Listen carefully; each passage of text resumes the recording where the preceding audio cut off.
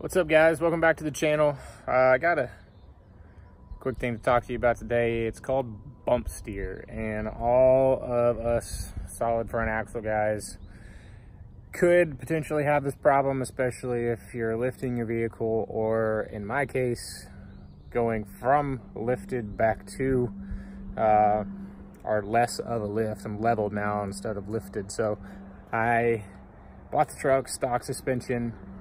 Then I put 3-inch coils on it and a 2-inch leveling kit. So I had 5 inches total of lift. So I got an adjustable drag link bar, and the drag link centers the axle back under the truck. I'll show you all the pieces and parts here in a second. But there's this little thing called the Pitman Arm, and this one is got quite a bit of a drop on it. This is made for lifts. If you're going just 3 inches, you don't need to worry about buying one of these. Anything above that, you're going to need one. Most lift kits come with one.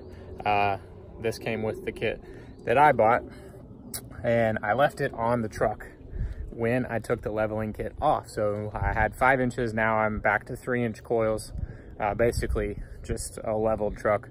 So I no longer needed that Pitman Arm, but I didn't change it to begin with, and it created bump steer. And what happens with bump steer is when you go over a bump and your axle moves different than the truck, your steering wheel is going to shake. I don't think I have a video of steering wheel shaking because I got it changed as fast as possible, but I'll show you what causes bump steer here in just a second.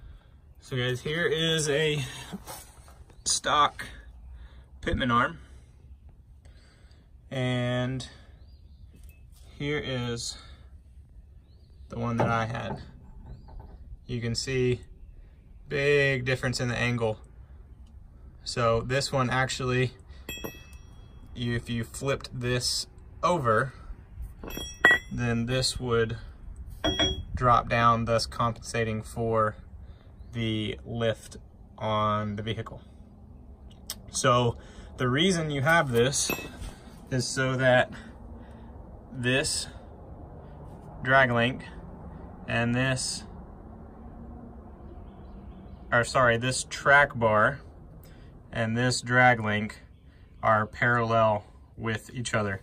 You want them on the same slope down from the frame to the axle. If they are different than each other, and I'll put a picture up right here,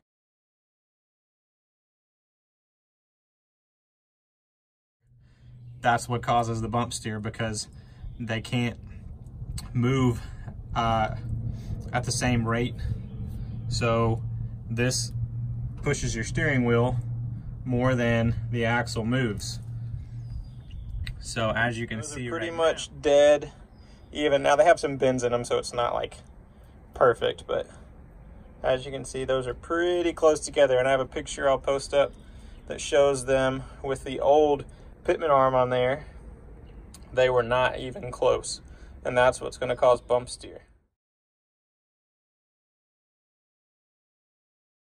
So guys, if you're going to lift your vehicle, make sure you do it properly. And like I said, anything from stock height to about 3 inches of lift, 3-inch coils, 3-inch spacer, whatever you go with, you're good with the stock Pitman Arm. But anything above that, I would definitely recommend getting a drop Pitman Arm, or buy a lift kit that has one with it. You know, spend the money, do it right, because it's really dangerous to have bump steer, and it's not necessary at all. If you buy a kit or put the pieces together yourself, buy all the pieces, do it right the first time. Especially if you were towing a trailer and you have some bad bump steer, that can be really, really, really dangerous. So guys, thanks for watching. I hope y'all have a blessed day, and stay tuned for weekly content. I try to post every Sunday, sometimes more if I can, but hit that like button. Please subscribe for more content, and we'll see you later.